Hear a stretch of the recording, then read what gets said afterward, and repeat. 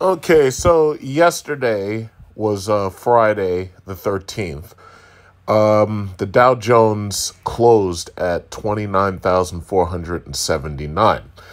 I think I made a couple of posts to my Facebook and my YouTube community about rising stock prices, but the one that really shocked me yesterday was NEO. Now, I had been telling people to get into NEO way back when we had the economic crash in March of this year. And had you gotten in March, you would have, you would have probably bought in March 18th. You would have probably bought in at about $3, give or take $3, right? So if you had bought in at that point in NEO, if you had spent $100, just $100, and you had bought these shares at $3, right now your shares would be worth $44.75. However, yesterday they shot up to $54. Let's see where it is, the $54 mark. Yes. And it was at $54. I thought it was going to keep going up at that point, and I started contacting family members. I was telling them, hey, look at NEO, look at NEO. NEO's $54. It's like, what are you going to do? You're going to sell it? You're going to keep it? The thing about it is, I know a couple of people who actually sold out of their NEO stock because they felt it was going as high as it could go. And we've been having wavering dips and crashes, due to the fact that this election season has put so much uncertainty in our market. However, NEO is still way up for the year, but even for the month. Every single week, NEO seems to be making new highs, but that's because on the Chinese market, they are delivering those cars. And as far as I know, NEO is actually delivering cars just as fast, if not faster, than Tesla is delivering cars. The issue ultimately is Tesla stock has gone up because more and more people are adopting electric cars, specifically the affordable ones, the Tesla Model 3 and the Tesla Model Y. The Tesla Model S and the Tesla Model X are so expensive that they don't sell as well. And meanwhile, the Y and the 3 give people just about everything they need in a relatively smaller package. But NEO isn't the only stock that you can buy. NEO is just one of a few. For instance, there's also Li Auto, and most of these Chinese manufacturers. I think the interesting thing about it is, and by the way, I've lived in China, and they had a number of Chinese car manufacturers. Most of the cars were relatively low quality, but the thing about it is there were companies like Dongfeng and Meitian Motors, and there was a bunch. Cherry Motors. This was a while back, but and there was also Geely Motors, and they basically make a lot of generic clone cars, and they look alike, or they look like more expensive, well-known German brands. But ultimately, these electric cars are going to do better because they use fewer parts, and they also use fewer parts of contention. China's trying to get rid of the gas engine. Like, that's the bottom line. Europe is trying to get rid of the gas engine. China's trying to get rid of the gas engine. The difference between America and China is that if the Chinese government says, yeah, we're going to get rid of the gas engine, you don't got a choice. We're going to make it illegal to buy anything else. You're going to either buy an electric car or you're going to be walking. Well, China doesn't have a problem getting people to adapt to electric cars because they don't give you an option. It's like you're just going to do it, and that's it. And that's the reason why, with us knowing that, it's easy to invest in their market, because pretty much anything the government in China wants, the government in China is going to get. So they have three main companies that we should be looking at for electric cars.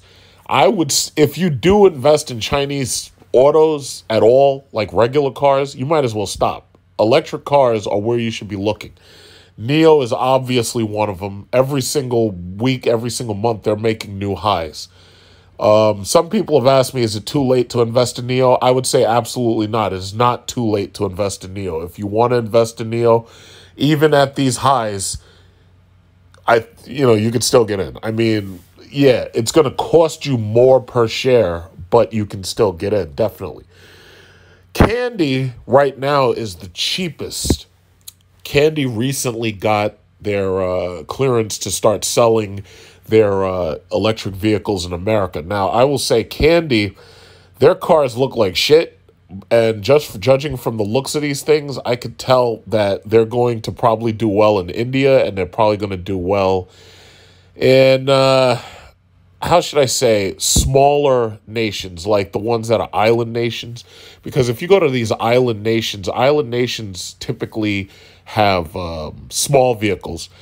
Island nations do have problems generating electricity. However, because we also have solar infrastructures being developed, and on top of that, they have better and improving electric infrastructures. Ultimately, smaller nations would prefer to have electric cars than to have gasoline-powered cars. Because if you have gas-powered cars, now you have to have oil shipments coming in through tankers. And a lot of island nations would probably like to get rid of that. And they'd like to be able to produce their own energy, or at least use renewable energy where it's no risk of oil spills and whatnot. So eventually, cars just like this, as ugly as it may be, they're going to end up in small island nations like Seychelles, Maldives, and other places like that. But and in the long run, it's probably cheaper for the people who operate them because it's fewer parts, for one, and then on top of that, it's less pollution. So it'll be easier for them to get around the taxation associated with, how should I say, gas guzzlers. Then there's XPEV, XPeng Incorporated. XPeng was up just like NIO was. And one of the things I love about the Apple Stocks app is you can do your own research, and it's relatively easy because the stock news is coming directly to you. So you're not just looking at numbers. And if you actually spend a lot of time to educate yourself by just reading the stock news, it'll give you more understanding of what's going on at any given time, and it'll give you the understanding about, where you can best invest your money. So what I can say is this.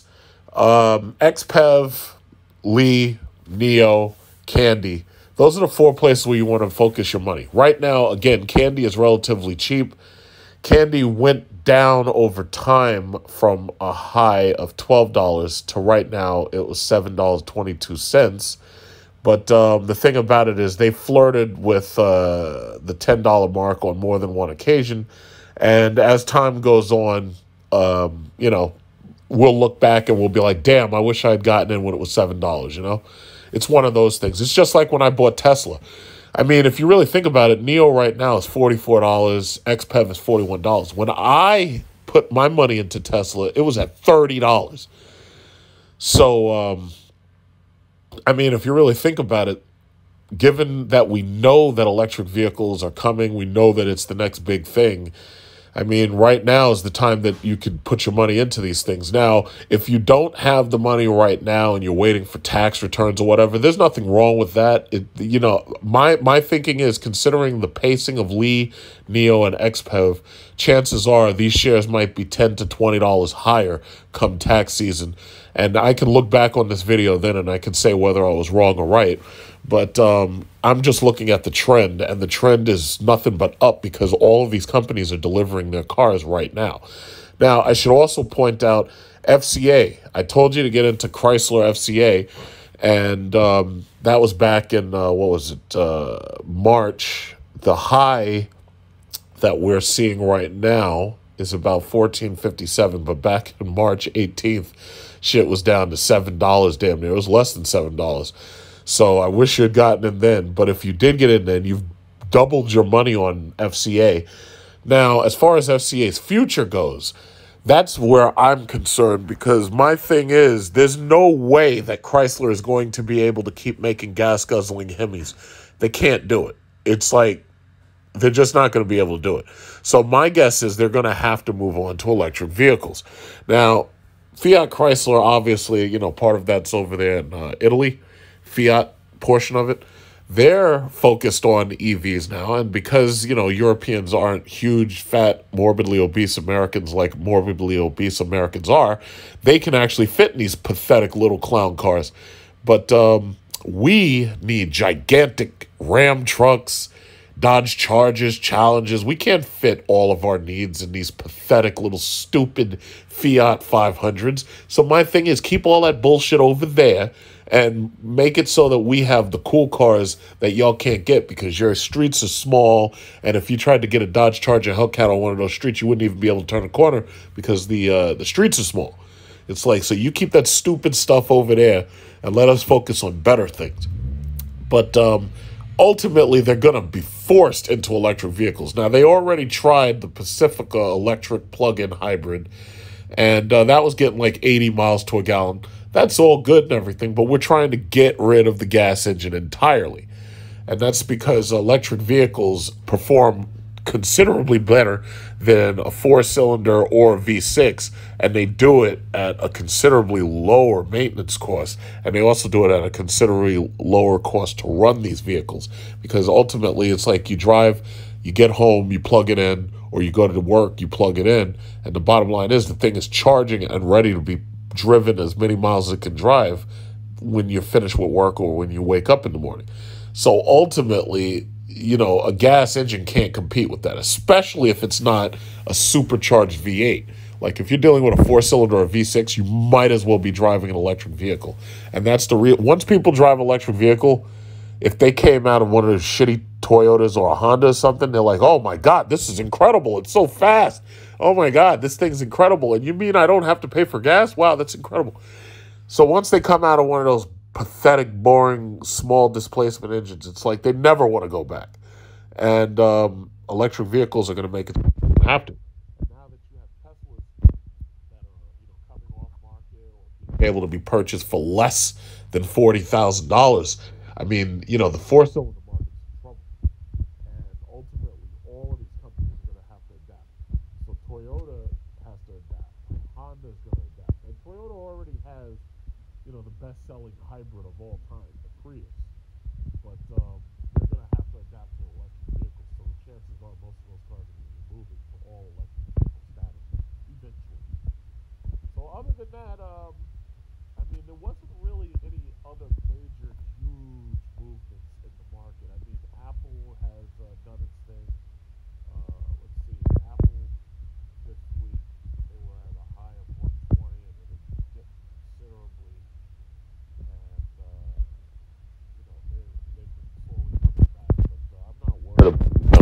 They'll be fine. Microsoft dipped down to $200. It's back to $216. Most of these companies are still making a lot of money off the fact that people are working at home.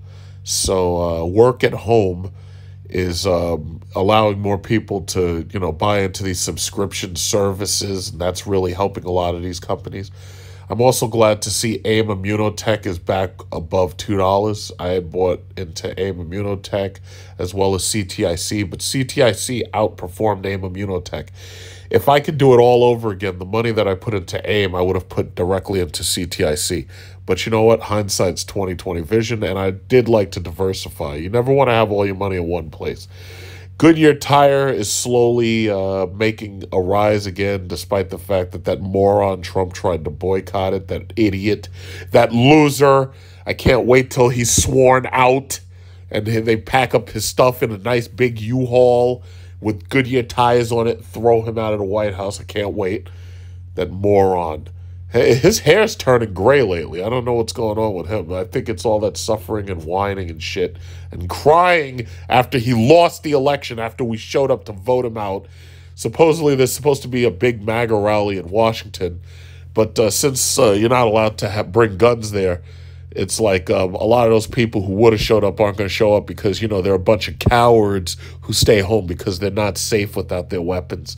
So they don't go anywhere. They don't experience anything new. And they just stay in their small-minded, small trailer park community, and they just cry themselves to sleep as we throw their cult member leader out of the White House. So, that's actually good to see. But anyway, GoPro's been doing pretty well. I didn't buy into GoPro because I just don't see the point. I'd rather spend my money in Apple or another tech company like Google. But I mean, GoPro's been coming up. I mean, they're starting to make a comeback. They're doing direct sales directly to the home. They came March, 18th. They were a little under $3, and they're doubled their money to about $7 almost. $7.14. Okay, so they're doing pretty good. But I took my money out of GoPro. I got out before it started going down. I shorted it.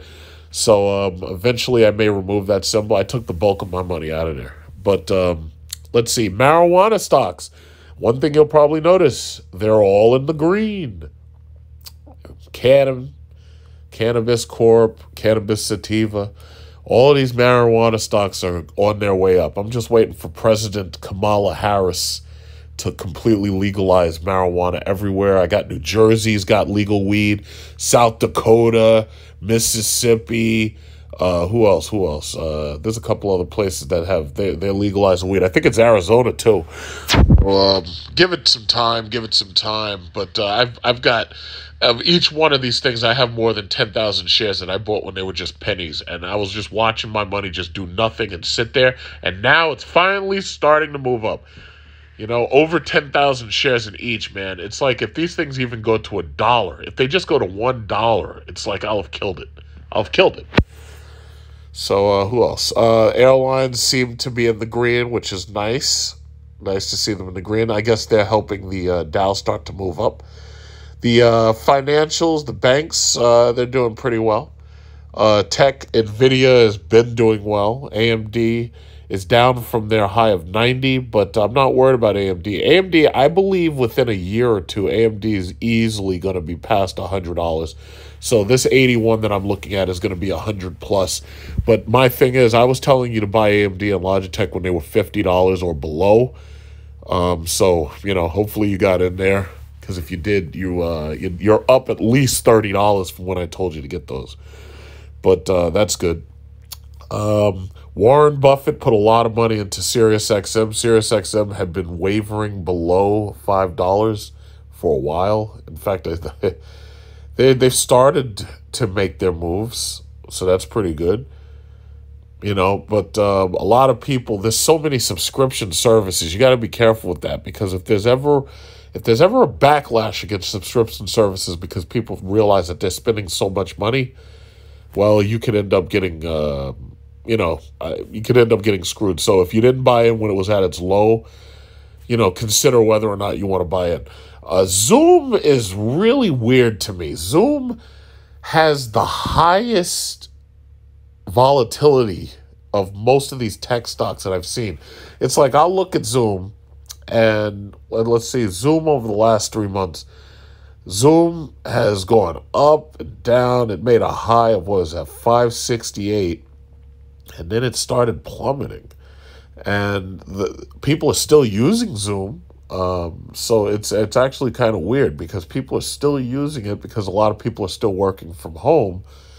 I know Zoom, you know, they imposed a 40-minute meeting limit or something, and they said that they were going to lift it for Thanksgiving.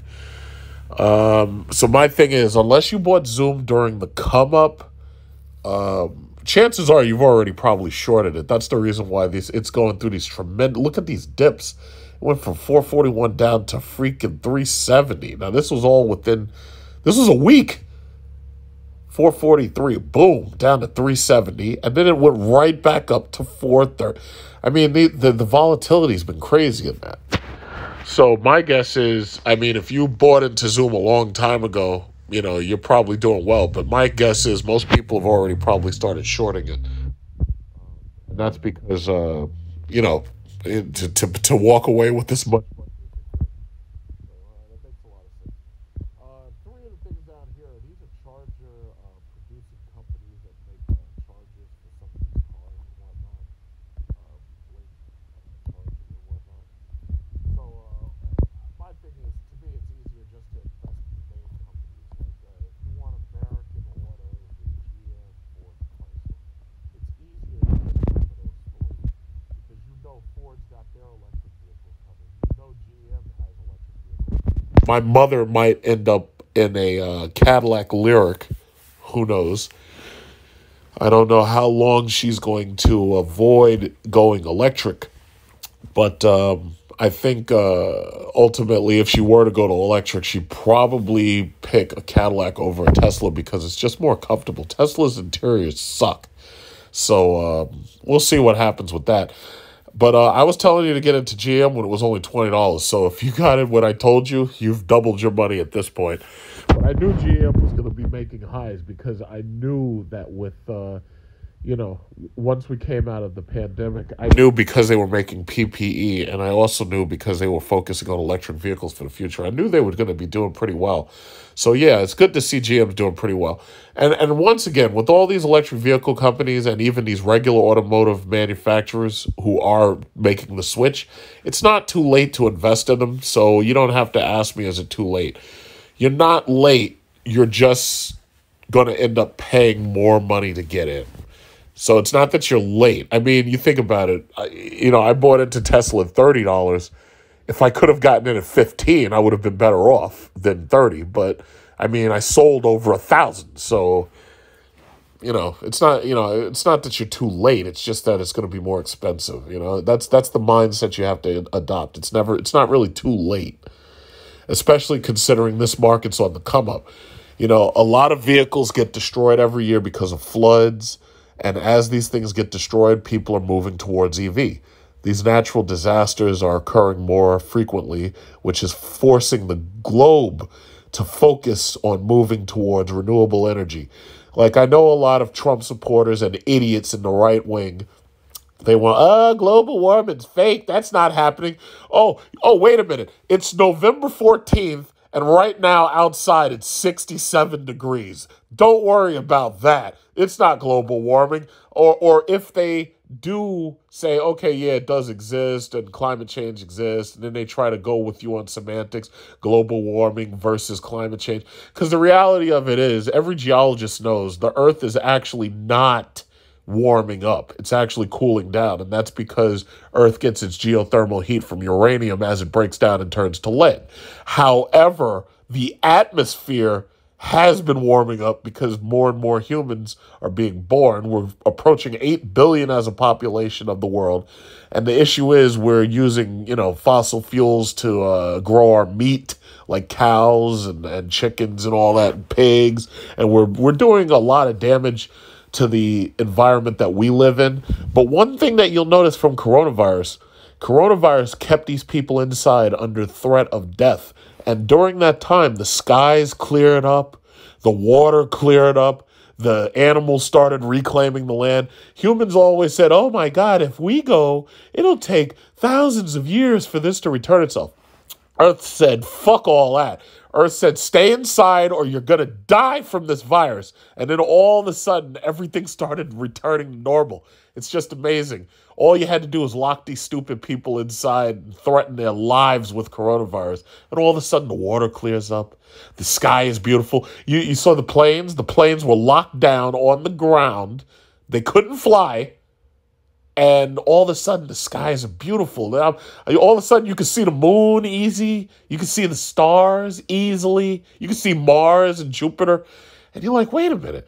They told us that it would take hundreds of years for the Earth to come back. And sure enough, no, it did not. It took weeks. It took a couple of weeks. Just a couple of weeks.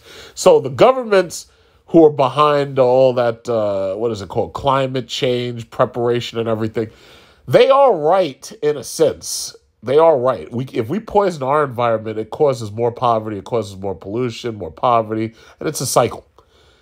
However, if every human died right now, the world will be just fine. The deers are going to take over your house. The bears are going to get in your car and you'll be dead and everything, and they'll just chew on your body. So the thing about it is nature's not worried about you. Even if the roaches become the dominant species, nature's not worried about you at all. So we have to basically worry about ourselves. And that's the focus of the electric vehicle. That's the focus of renewable energy. We have to invest in these things. Otherwise, poverty is just going to keep on going up. And these right-wingers, why are these people voting for socialism? Well, they're voting for socialism because poverty keeps going up, stupid. And they just don't get it. And I'm not for socialism. I'm actually highly capitalist and corporatist. In fact, I've been accused of being a statist. However, the reality is these people, these young people, are going to vote for socialism if they don't get an environment that creates a business earning opportunity that they can appreciate. They're not going to work for pennies. They're not going to work for less than a living wage. They're not going to work jobs that don't give them health care and basic health support. They're not going to do it. They're going to turn on you, and they're going to put somebody just like Biden and Kamala Harris into office because they promised them that they're going to make better $15 minimum wages and all this stuff. You should never wonder why people are voting for socialism. If the poverty increases, people are going to vote that way. It shouldn't be rocket science. It's not. It's obvious why they're doing it. Now, the bottom line I have is, how do you make money off of the way people think? And if you can understand the way people think and the way people trend, that's how you make your money. So, bottom line is, that's all I really had to say. So, I don't do these updates regularly. I know some people jump on there and talk about it every single day, like when they're trying to pump and dump Bitcoin like Trayvon James, but I don't do that. So, yeah, that's all I wanted to say. So, for the market going ahead, electric vehicles. Originally, I wanted to invest in the airlines, but they're not going to be profitable for a long time. And now I realize that because this coronavirus shit, we're talking about a second freaking lockdown possibly. It's like, it's going to be a while before you can even fly on a plane and be able to sit next to somebody. They're not going to let you sit next to anybody. It's going to be crazy. So it's going to be a while before that happens. The cruise lines, too. The cruise line stocks are up. But guess what? Even with cruise line stocks and airline stocks up, them shit still ain't moving because you can't go nowhere. Because the country's a lockdown. So, what is moving? Electric vehicles are moving. Tech stocks are going to keep moving. As you know, I got my iPhone 12 and my Apple Watch 6 yesterday, so I just put God knows how much money into Apple yesterday. But those things are moving. And video gaming, PS5, they sold out all these goddamn PS5s, all these Xboxes, and those things are both crap compared to computer gaming. I don't want either one of them. If I saw one in the store, I'd probably leave it there, or I'd just call somebody else to buy it. I don't want them. I have a computer that's a beast. I can run anything. So it's like, I'm not even thinking about that. But that's the reason why the tech stocks are so high. NVIDIA, AMD, Logitech, they're selling game controllers. They're selling all these parts. It's like, that's the reason why their stocks are skyrocketing, because people are locked up at home. So for right now, your portfolio should reflect you buying stocks that focus on the fact that, number one, people are staying at home. What do they do when they stay home? Well, they're watching television. They're watching subscription services like Disney, Netflix, so forth and so on. And they're working from home, so they need business solutions to work at home. That's how you need to think about it. It's going to be a long time before we get back to normal. And I know people are pissed off and they don't want to wear that mask. But, if you try to walk into one of these stores without a mask, you're going to get your ass beat up and tased. And don't think just because you bring a gun with you, it's going to help. Because when the cops show up and light your ass up, it's like, I'm going to be watching it on YouTube, which, by the way, is a